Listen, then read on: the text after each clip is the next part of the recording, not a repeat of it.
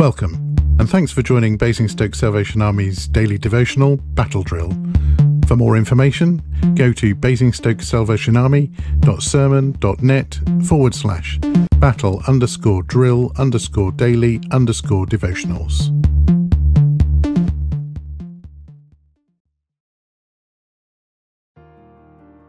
Welcome to Battle Drill for today. Our Bible reading is Genesis chapter 1, starting at verse 1 and going on to chapter 2, verse 3. Let's read it together.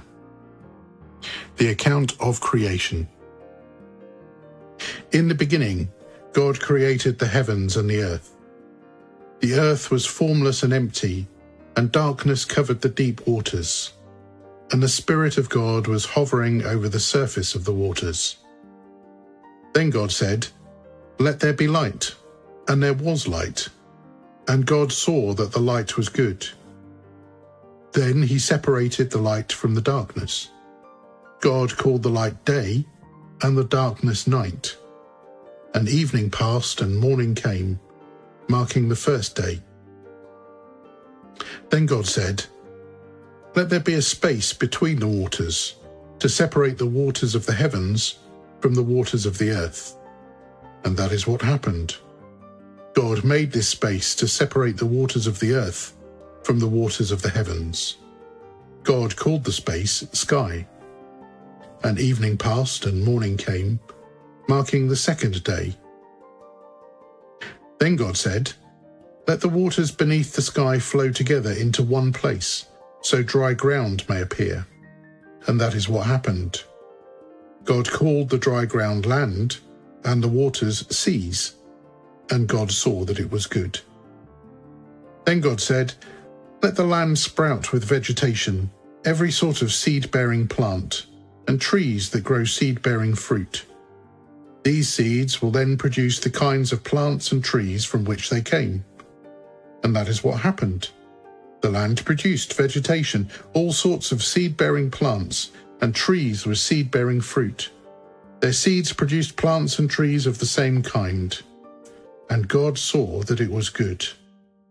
And evening passed, and morning came, marking the third day. Then God said, "Let lights appear in the sky to separate the day from the night. Let them be signs to mark the seasons, days, and years. Let these lights in the sky shine down on the earth." And that is what happened. God made two great lights, the larger one to govern the day, and the smaller one to govern the night. He also made the stars. God set these lights in the sky to light the earth, to govern the day and night, and to separate the light from the darkness. And God saw that it was good. And evening passed and morning came, marking the fourth day. Then God said, "Let the waters swarm with fish and other life. Let the skies be filled with birds of every kind." So God created great sea creatures and every living thing that scurries and swarms in the water, and every sort of bird, each producing offspring of the same kind. And God saw that it was good. Then God blessed them, saying, "Be fruitful and multiply. Let the fish fill the seas, and let the birds multiply on the earth." And evening passed, and morning came, marking the fifth day. Then God said, "Let the earth produce every sort of animal, each producing offspring of the same kind, livestock, small animals that scurry along the ground, and wild animals."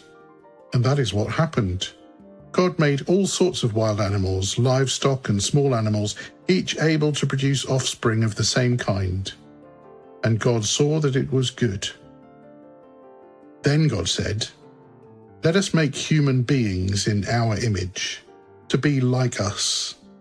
They will reign over the fish in the sea, the birds in the sky, the livestock, all the wild animals on the earth, and the small animals that scurry along the ground." So God created human beings in his own image. In the image of God he created them. Male and female he created them. Then God blessed them and said, "Be fruitful and multiply. Fill the earth and govern it. Reign over the fish in the sea, the birds in the sky, and all the animals that scurry along the ground." Then God said, "Look, I have given you every seed-bearing plant throughout the earth, and all the fruit trees for your food. And I have given every green plant as food for all the wild animals, the birds in the sky and the small animals that scurry along the ground, everything that has life. And that is what happened. Then God looked over all he had made, and he saw that it was very good. And evening passed and morning came, marking the sixth day. So the creation of the heavens and the earth and everything in them was completed. On the seventh day, God had finished his work of creation, so he rested from all his work. And God blessed the seventh day and declared it holy, because it was the day when he rested from all his work of creation. Amen. We are made in God's image. Every aspect of our humanity is made after God.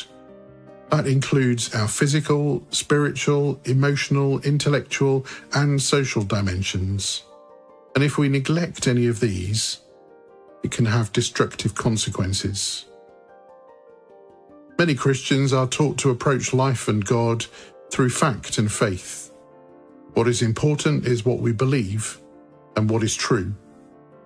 And these are important, of course. But this teaching sometimes leads us to ignore, maybe even suppress our feelings, our emotions. Bad feelings like anger, we're led to believe are dangerous and must be stuffed back down inside ourselves, never to become exposed. But God works through these feelings and emotions too. We only have to read the Psalms to see that. God can meet us in our sadness, in our depression, and in our anger. He lovingly comes to us when we experience these emotions and speaks to us. He offers us the invitation to change through those experiences. When we can understand this, then a revolutionary transformation can take place. It can transform our discipleship as a follower of Christ. It can change our marriages, our parenting, our friendships, and even our churches. So as you think about that today, use these questions. What does your physical body tell you about your feelings? Do you ever have a knot in the stomach, a tension headache, grind your teeth, have sweaty palms, or difficulty sleeping? What is your physical body trying to tell you? I hope to see you again soon for another battle drill.